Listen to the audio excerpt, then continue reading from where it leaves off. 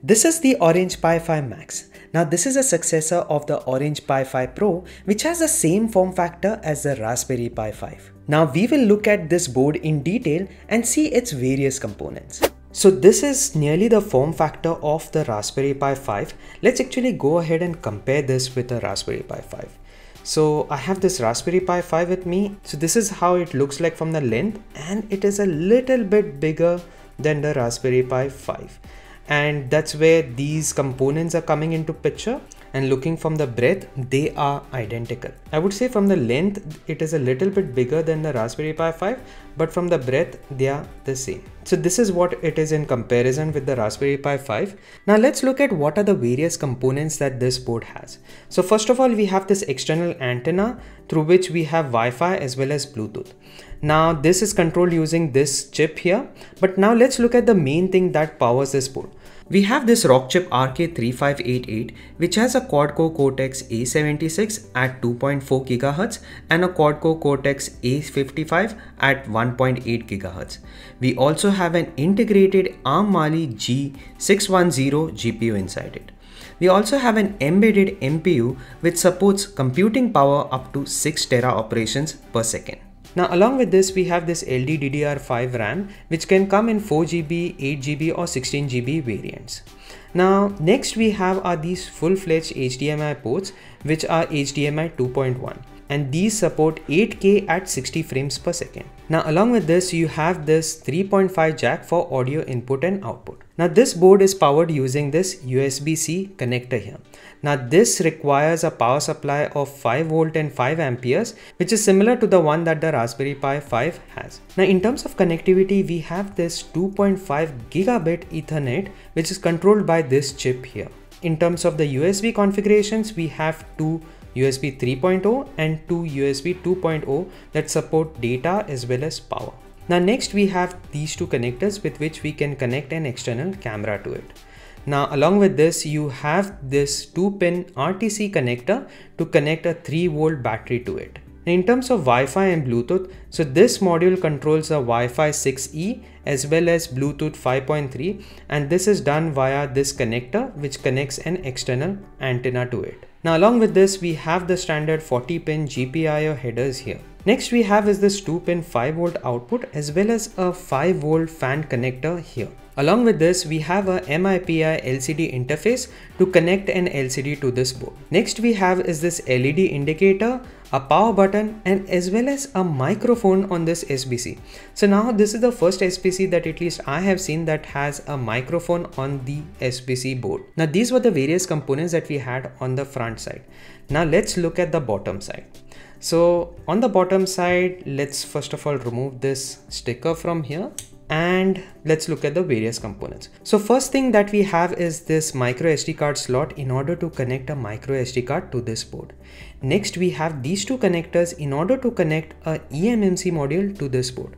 So Orange Pi provides these eMMC modules in order to expand the onboard storage of the board itself. Now next we have this power management unit here. So we have this Rockchip RK806 which controls the power on this board. Now another great feature about this board is that we can connect a full-fledged 2280 NVMe drive to this M.2 M key connector. Now this connector provides full 4-lane PCI Express 3.0 capabilities, and you can connect a 2280 NVMe drive directly on this board without the need of an external hat to be connected to this board. Now this is something that I really like, that we can connect an NVMe drive on this board directly. So these are the various components that we have on the back side. Now what we are going to do is we are going to test this board to see its various capabilities as well as get some performance numbers for this board. Orange Pi provides a bunch of operating systems that can be downloaded from their site. They have various builds including Ubuntu, Debian, Arch Linux, as well as Android Image that you can download for this board. Now there are also Ubuntu for Rockchip, which is an open source project that ports Ubuntu for Rockchip SoCs, also provides builds for the Orange Pi 5 Max. I wanted to use Ambient Linux, but currently we don't have support for it and might only be available if there is some funding made to Ambient for this device. So fingers crossed. I started first by installing Debian image from Orange Pi on a micro SD card to perform a few tests. The first test that I did was checking the performance in terms of the usage. I felt that the desktop experience was pretty good in terms of usage.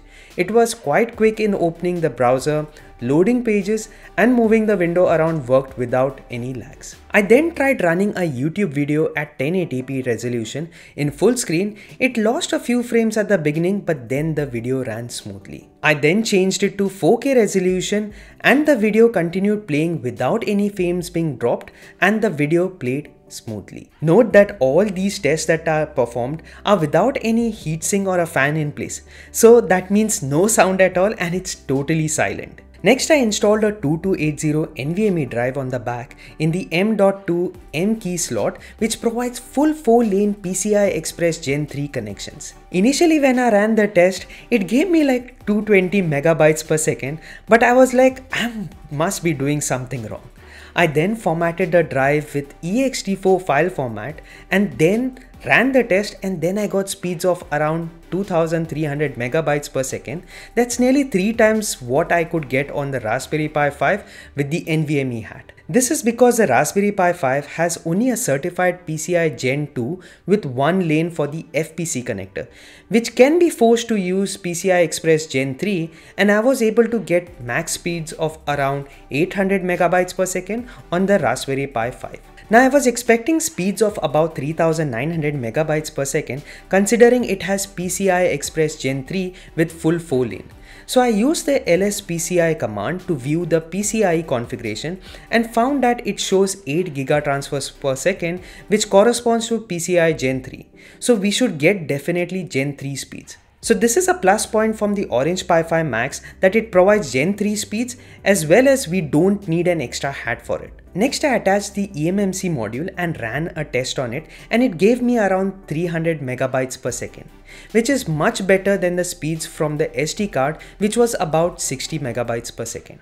Next, on running Sysbench test, which is a CPU intensive test that calculates prime numbers up to 20,000 for every 100,000 requests, this SBC was able to process 5300 events per second with a total time of 19 seconds to complete this task.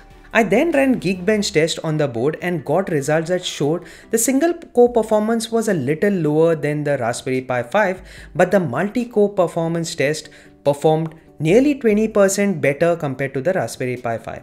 Now the single core performance might have been low because it might have run on the Cortex A55 core, which is running at 1.8 GHz. While running the test, I also checked the temperature and it rose from 35 degrees to about 60 degrees. When the CPU is idle, it consumed about 2 watts of energy, but while running GeekBench test, it went up to 6 watt of energy usage. Remember that all these tests are run without any heatsink or CPU fan in place while the CPU was used at its maximum capacity. Next, I further tested the 2.5 gigabit port and I was able to get speeds of about 2.3 gigabits per second to send and receive data. Now, since I make videos around Home Assistant, I wanted to run Home Assistant on this device, but it was only possible to run it using Docker.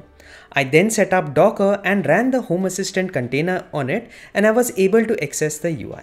After that, I ran the containers for Whisper and Piper for my voice assistant, and Whisper was able to convert speech to text within 4 seconds, while the Raspberry Pi 5 took nearly 14 seconds for the same small int 8 model. I use this model on a day-to-day basis as it returns the right results for 95% of the time. You can also use a tiny int 8 model, but it is not very reliable.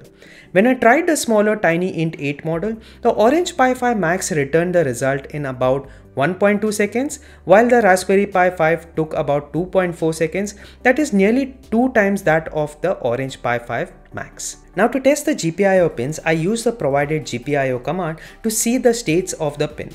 Then I used one of the pin as the output and connected an LED to it, and using the right command I was able to toggle the output using 1 and 0 values. Currently there is no official fan available for this board, so I bought the fan for the Orange Pi 5 Plus version thinking I would modify it and use it. but that was a dumb idea.